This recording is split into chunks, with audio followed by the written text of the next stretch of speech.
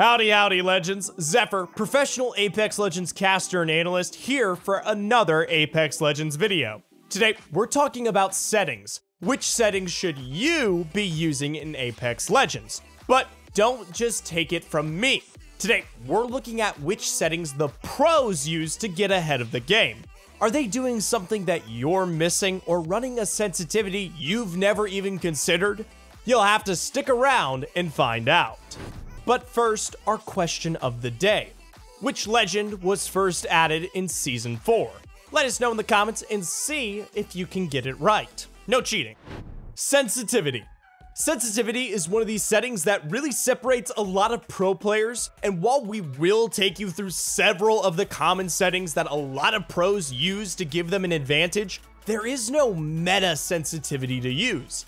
Some players prefer a higher sensitivity, which will allow them to move a bit easier. If you want to do some crazy tap strafe plays on low sense, you literally have to yeet your arm across your mouse pad. But a whole bunch of pros do use a lower sense. This allows them a lot more control with their aim and tracking, especially at a mid-range. The lower the sense, the more you can deliberately make very small adjustments. Further variation comes as a result of what sort of mouse pad people use, the weight of their mouse, and even if they wear a sleeve or not. I always like to think of sensitivity like choosing what shoes to wear in a sport. There are plenty of good options, and there are pros and cons for each type of sense. You can't just copy a sense from someone. You need to find what works for you. Luckily, we have a guide on how to do that. But let's run through some of the top players and see what sensitivities they use, just to give you a rough idea of what we're working with here. DPI is a mouse value, and then the number that comes after is the multiplier. So, 400 DPI 2.0 would be the same as 800 DPI 1.0. Sweet Dreams, player for NRG, currently plays at 100 DPI 1.4. Dropped, who plays for Space Station Gaming, uses 400 DPI and 2.0. Then, totally on the other end of the spectrum is Optic Skittlecakes, who plays on 1600 DPI and 2.7. This is by far the highest sense of any pro player and is actually incredibly unusual, but hey, it works for him. Contrast this with Monsoon of Complexity, who plays 800 DPI at 0.8, one of the lowest senses in the game. Now, that was a lot of numbers. What does it show us? Something around 800 DPI, 1.3 to 1.6 is about average, and that could be a solid starting point. And taking it from there to see a sense that maybe potentially suits you. And that's just mouse and keyboard though. When we head to controller, we have a whole new world of numbers. 4 to 4, 3 to 4, you name it. There's a whole bunch of different senses at play among controller players as well. Of course, the same principles apply. However, a lot of pro players who use controller do use a specific setting. They deploy ALCs, and we talk about what they are in more detail in our controller settings guide. While players do use a lot of different settings in their ALCs, and you need to find what works for you, the reason why ALCs are so commonly used is because they give a lot of control over exactly how your controller will behave and react.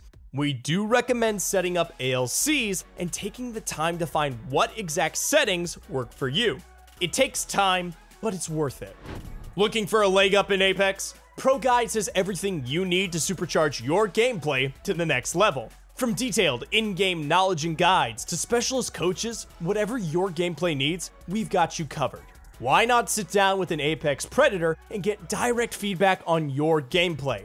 Perhaps ask them for their tips and tricks on how to reach the next ranked in Apex. Check out the link in the description and let's go. Keybinds. Like mouse sensitivity, plenty of players use a range of keybinds from personal preferences. It might be because of a different game they played, or perhaps because of the sort of mouse or keyboard they use. Controller players sometimes have paddles they can use for extra binds, but others don't. However, there are some pretty meta keybinds, particularly for the mouse. Number 1 is toggle versus hold crouch and ADS.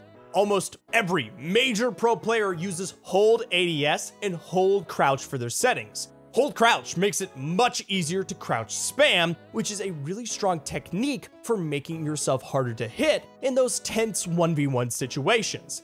Plus, it also allows you to turbo teabag other players' boxes, a super key skill. Hold ADS allows you to switch between ADS and non-ADS views super easily, and it feels much more intuitive. This is great with shotguns like the Peacekeeper, but also especially with the new laser sights.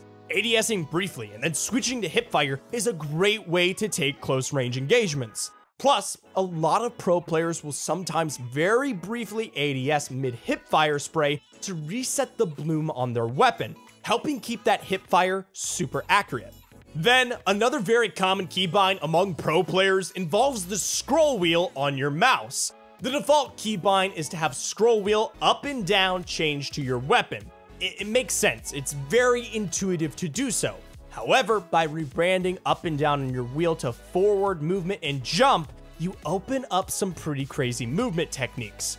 Scroll wheel on jump allows you to both bunny hop, and it also allows you to wall bounce, two of the most staple movement techniques in the game, and some of the easiest and most accessible ways to add a bit of flair to your gameplay. Then, adding another scroll wheel to forward movement unlocks the two best movement techniques in the game. But don't forget, bind it as an alternate keybind. Don't unbind W. This alternate bind allows you to super glide and tap strafe. And both of these are very advanced movement techniques, and thankfully, we have a handy guide to learn them. Why are these so powerful? Mostly because of one main reason: unpredictability.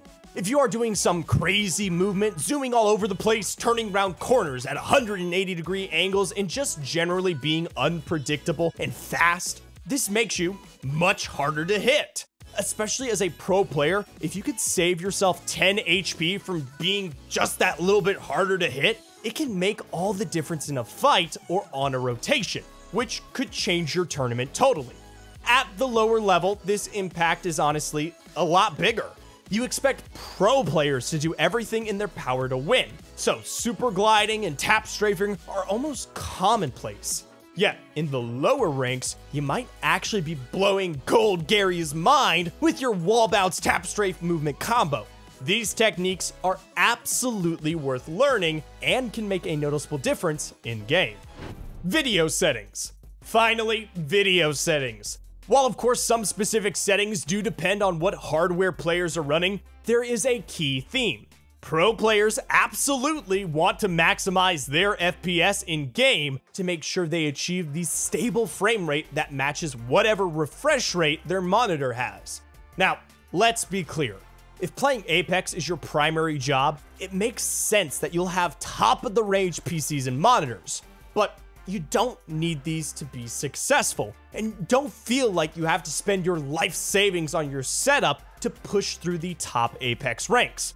There are a fair group of pro players that haven't broken into those top earning brackets yet, and they play on a budget, so let's use those as an example.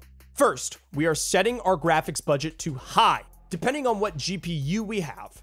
Then we are turning settings down as much as we need to achieve a solid FPS at our monitor's refresh rate.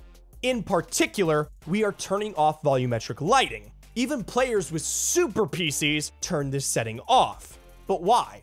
Volumetric lighting has a pretty noticeable impact on GPU load and can actually harm you in the game. Ever looked up and been blinded by the sun in-game?